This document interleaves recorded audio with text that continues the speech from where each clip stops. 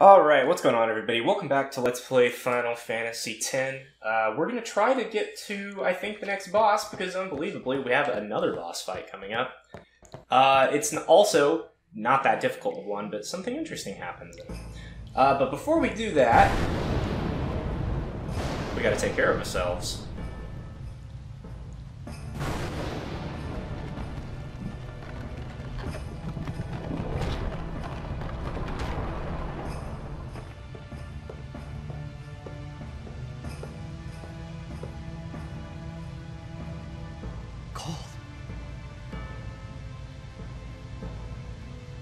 Need fire.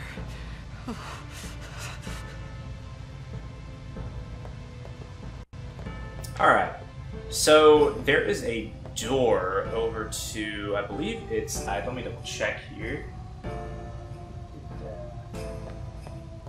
Eastern door nearby.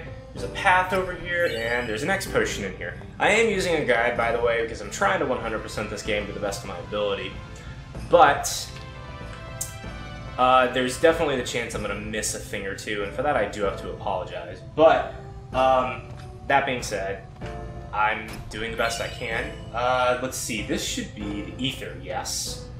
And if we come up here, we should be able to find either the Flint or the Withered Bouquet. That looks like the Withered Bouquet to me. So now we're just looking for ingredients to be able to start a fire here. And if we go down here, we should be able to find a high potion as well. Ooh, come on now. That looks like the chest with the high potion. Sure is. And so we have the Withered Bouquet, but now we gotta find the Flint. I know that sounds a little redundant, but I mean, that's what you gotta do. We gotta find it. Let's see here. There is a save sphere, which I will go ahead and save my progress. Is this the right save slot? Hold on. Yes it is. Yes it is. Not like it actually matters. The other two slots, like, are from when I played this game, like, I think I played it once in, like, 2015 and then once in 2016, so it's actually been a couple of years since I've sat down and played this game through in its entirety. And what really got me inspired to play this game again was Nintendo Capri Sun. I've been watching him in his playthrough of this game for a while now. Or actually, not really watching it, I've been listening to it. Because I work like a 9-to-5 style job for the summer right now, it's my internship. Like a 9-to-5 style job for the summer right now, it's my internship. And I work in an electrical engineering firm. And I, excuse me, I've been listening to that in the background as I've been doing my work, and it's helped tremendously with the amount of boredom that I occasionally feel at the office. I love my job and all, but I'll tell you what, having something entertaining to listen to in the background makes a big difference, and it is so huge having Nintendo Capri Sun's just vast library of stuff to listen to in the background. I need food! And his, that's a reference from his other LP, that's really funny. It was a bad call. Your team lost because of you. You came to say that? It's been 10 years. I thought you'd be crying. Who, me? You cried.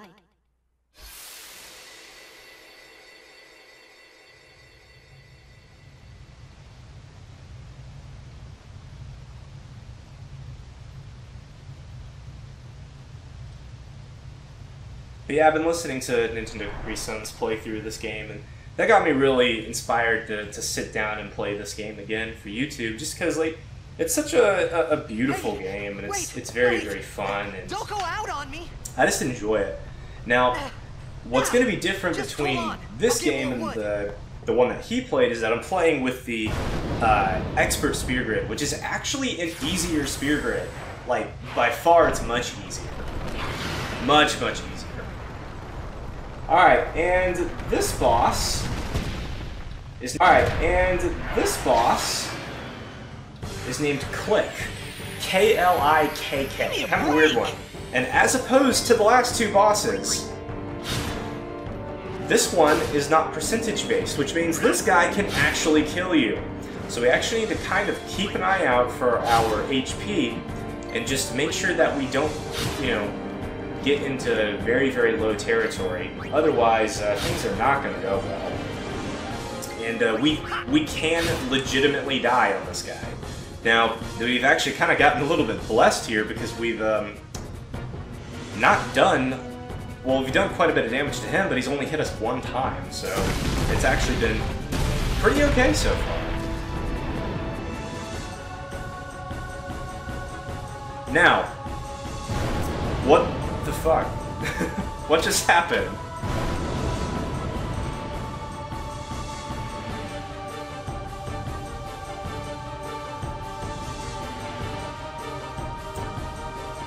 Well, well, well.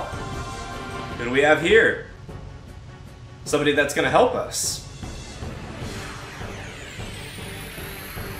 You on my side? Cool.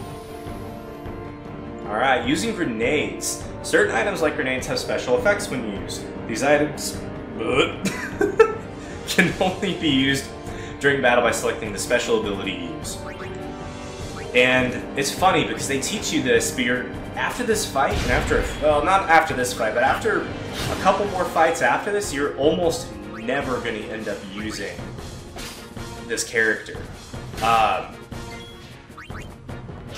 Riku is her name. She does show up a little bit later on in the story, but, well, actually, you know, I completely retract my previous statement, because you do use her, but you don't use her in the same way that you might think you would.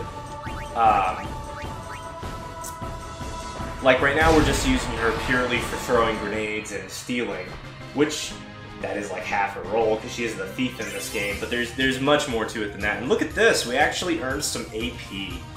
So now we actually have the ability to like do leveling.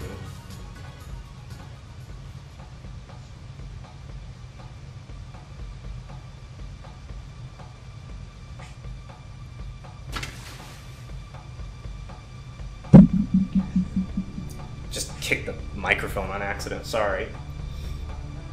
Phew. That was close.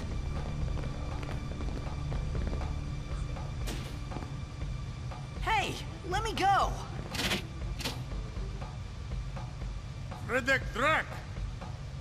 Fin, Irisa, Tekiaka! Wag Edeku! Kemed? Fed! Some language we can't really understand here. Realmia, Dratisha Dane. Ifan Petted! Fapuneket Fedrik!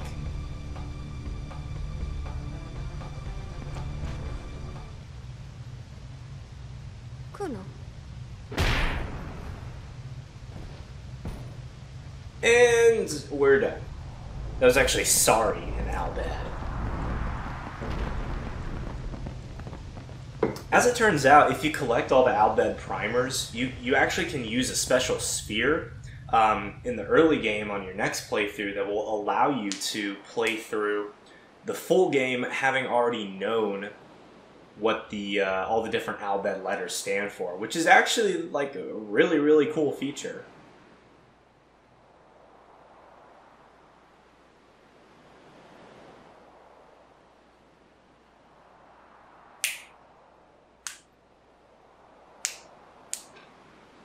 Kid, Daija! Hey, that hurts! Musujek, right? Whoa. Okay. Definitely excited for whenever there's a little bit less cutscene action, which there's unfortunately a lot of them really early on in this game. Penis!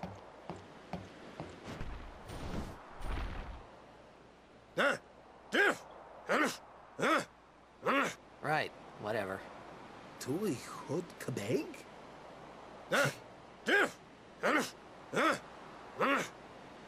I said I don't understand. Akomala! Fed! He said you can stay if you make yourself useful. You understand me? All right, I'll work. That face of realization when he's like, wait, you understand me? So if we come over here, though, we don't want to miss this. You can pick it up later, but you just don't want to miss it. This is the first Al Bhed primer. Secrets of the Al Bhed language are revealed. Y goes to A. Introduction to Al Bhed. Find Al Bhed primers to help you decipher the strange Al Bhed language. I don't know what that says. Titus has achieved the rank of Al Bhed Hugela. And we'll go ahead and save our game here. There is, I believe, an achievement for collecting all 26 Al Bhed primers. I could be wrong. But we actually want to collect all 26 Al Bhed primers anyway, just so we can have the language complete. And I actually think we need all of them to be able to unlock one of the sigils, if I recall, but I could be wrong. That you'll need for the Celestial almost weapons. forgot. Using the Spirit. I kind of hate this. They kind of force this tutorial on you. And there's no way you can skip it, so I'm just going to kind of mash through it just because I've seen this a million times, and it's frankly more intuitive just to kind of figure it out yourself. But the basic premise is that as opposed to earning experience that would automatically level you up, you earn AP, which will go towards these sphere points, which will allow you to move through the sphere grid. And once you have ability spheres, magic spheres, power spheres, all these other kind of spheres, they can activate these nodes on this grid, which will then power up your character. It's a pretty easy system, but it's kind of complicated in that the sphere grid is huge. It's a big thing to go through, and to unlock everything there is to unlock, there's quite a lot that you have to do for it. And actually, way later on in the game, there's a trick that you can do that will allow you to skip through a big grind. Although it's not until later game, but in order to like max out everybody's sphere grid and get everything unlocked, there is a trick that you'll eventually be able to get that will allow you to get effectively unlimited AP. But look at that. I mean, this is a big thing we're looking at. So, now I can go ahead and do this to myself. Now, this sphere grid is a little bit different. So, as opposed to some other, well, rather, as opposed to the basic sphere grid, this one starts you off in a different spot. You get haste a lot earlier in this one. You can also get the ability to go for extract power.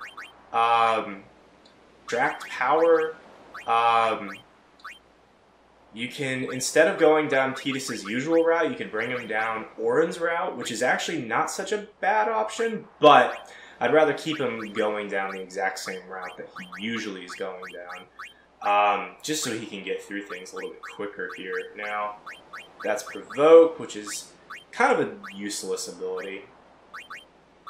Let's see. Delay attack, it's okay. It's kind of like quick hit, but better. And not too much further down the line, we'll have the ability to get Bribe, if we really want it. But let's see, is that slow? Yeah, it's slow.